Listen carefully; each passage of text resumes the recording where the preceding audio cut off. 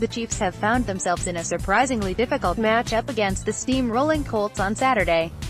They need all hands on deck, especially on defense. Well, here's some bad news. Safety Eric Berry did not practice on Wednesday. Surprised? Of course not. But it's impossible to overlook how terrifying the absence is. He missed 2017 with a heel injury and almost all of the next season with the same issue.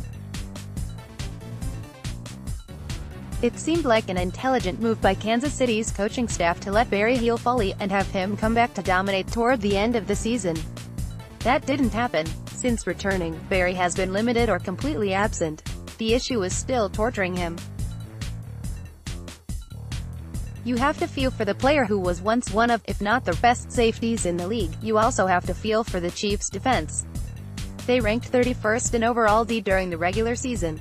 The woes are mostly on the shoulders of the defensive backs, who gave up over 4,000 passing yards. At this point, the more practices he misses, the more concerned his teammates and coaches will be. They need him out on the field if they want a shot at winning the Super Bowl. Period.